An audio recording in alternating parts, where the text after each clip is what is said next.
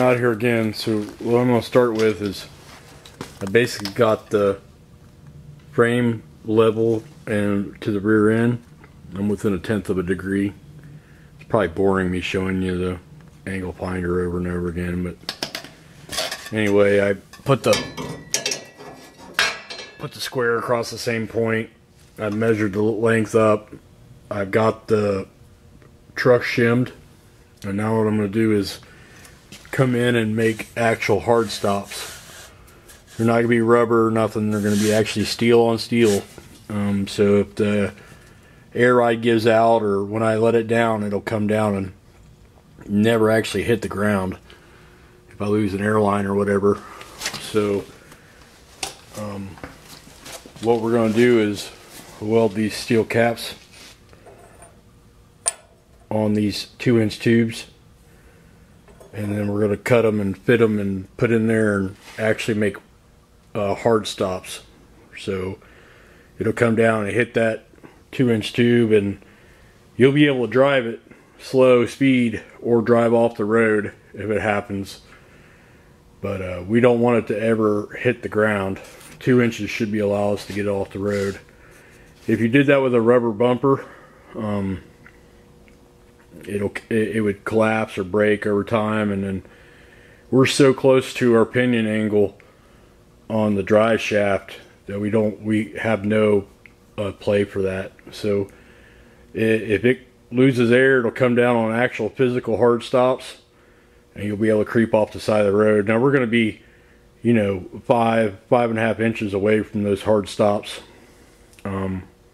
when we're actually driving with the airbag mounts up. So we got to get the hard stops in first and then move on. So here's the plates that are going to be welded on, and I got them welded so this top will be able to be made smooth, so it'll be able to move back and forth the top of that axle onto this if it changes, or if I need to adjust it later. So we're going to weld this and then weld and grind this top smooth.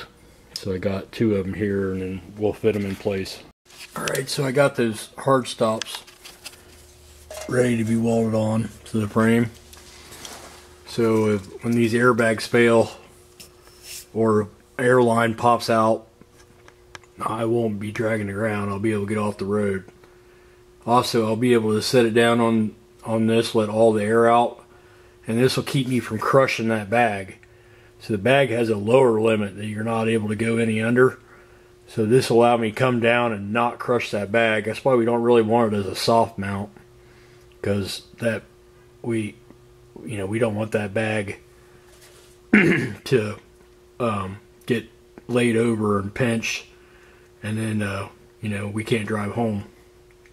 So we're going to go ahead and weld these hard stops in,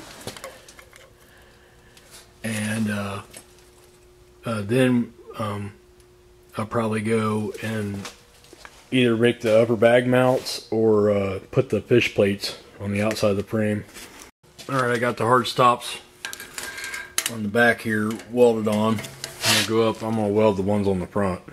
So in this area here is where the factory one was. It was just a piece of cast aluminum. So what I'm going to do is I'm going to come in and weld these 1/2-inch blocks onto the A-arm, and that's going to be our stop. Now these A-arms are going to be stiffened up later, so whenever you do these airbag mounts, they want you to, they recommend, all the guys that do this a lot, to plate this bottom area to make this, instead of just being a stamping like it is, because air ride takes a lot more stress. So we'll probably end up torching the inside of this out and taking the coil bag mount out and putting a tube in. This lower A-arm is going to be modified quite a bit, probably. So I'm going to go ahead and weld the stops on now, and then we'll have all the car release where it'll roll. Alright, I've cocked the wheel over all the way to make sure that there's plenty of clearance in there for that stop and to get full lock on the wheel. So power rack's not having a problem right there. So we'll be able to weld that stop in just like that and grab the full face of this. You know, get a big chunk of it there. I'm going to go ahead and weld the stop in now. Alright, I got the hard stops welded on here. And basically if I lose an airline or whatever, I'll at least be able to drive off the side of the road with that 2 inches of ground clearance that I got.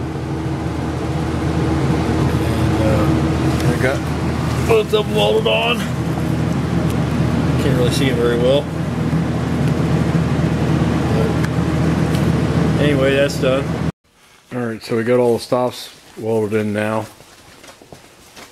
I got them welded on there where the factory ones were. So now the truck can roll without any problems in that lowest position that it's got. So we're up off the ground. We're close enough to the ground, it looks cool. And if I blow an airline or blow a bag out, I'll at least be able to creep off to the side of the road. Alright, I think I'll just go ahead and post this video up now and then move on to something else. It's easier to load them that way.